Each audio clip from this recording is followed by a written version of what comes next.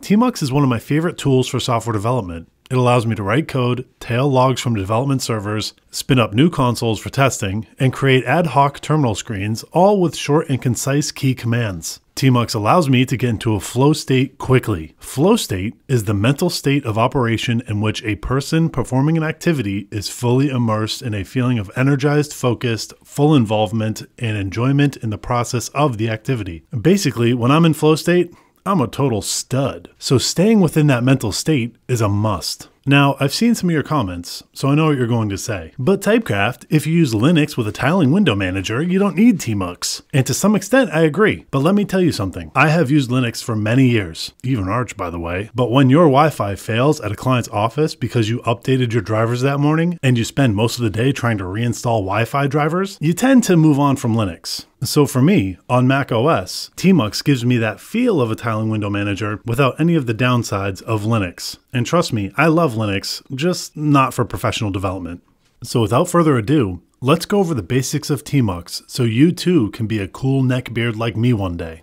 In this video, we'll be covering a few things: installation of TMUX, using panes and windows, managing sessions, and also configuring TMUX with a tmux.conf configuration file. By the end of this video, you'll be pretty familiar with the basics of TMUX, and then we can be friends. Now, installing TMUX is easy enough. If you're on Mac OS, you want to use Homebrew, as you would with most other programs and development libraries. And if you're on Linux, you want to use whatever your package manager is on your Linux distribution to install TMUX. Now, if you're on Windows, it's a little bit different. What you're going to want to do is delete Windows and reinstall Linux, and then use a package manager. I am currently running Mac OS, so I am going to use Homebrew to install TMUX by running brew install TMUX.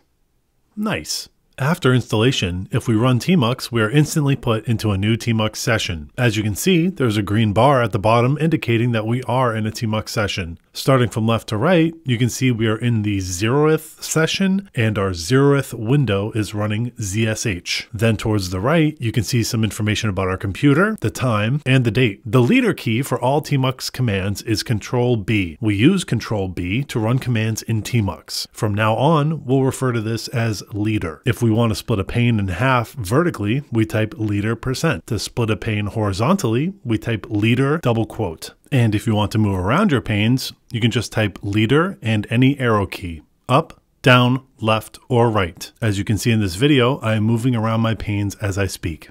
You can move a pane from one position to another by typing leader and open or closed squiggly brace. And you can toggle between different built-in pane layouts by typing leader space. If you type leader space over and over again, you will keep going through different layouts. To create a new window in this TMUX session, you type leader C. You can see we have a new window in the left-hand side of our status bar at the bottom. You can rename your windows by typing leader:.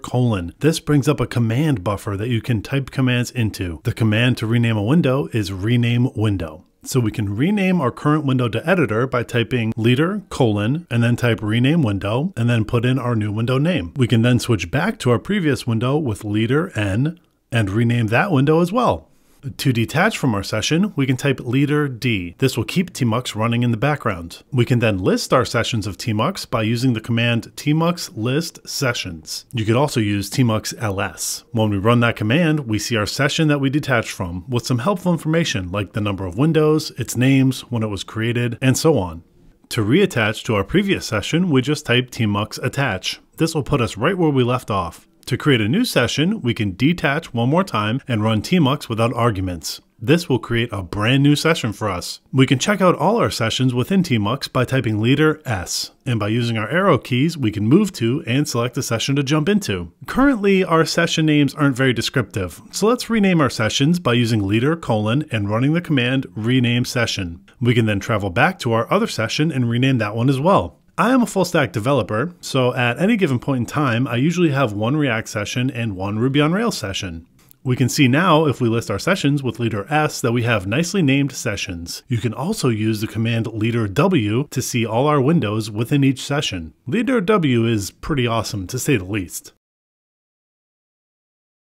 Let's talk about configuring TMUX to better suit our needs. When TMUX loads, it will read a special dot file at your base path called .tmux.conf. So let's open that file and add some cool stuff to it. For me, I have caps lock set to control. So Control S is way more comfortable as a leader key than Control B. So let's set-G prefix to CS. This means Control S. We can save that file and then run a special command in TMUX called source to source a tmux.conf file. Now our new leader key is working. One more thing in TMUX that I like to use is Vim key bindings. There's a setting in our tmux.conf file where you could write set-G mode keys VI. With this setup, we can now use leader HJKL to move around our panes in TMUX. And since I'm a super cool neckbeard Vim user, I love this setting.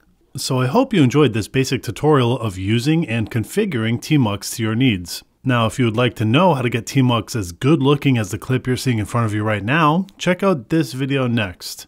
And hey, thanks nerds.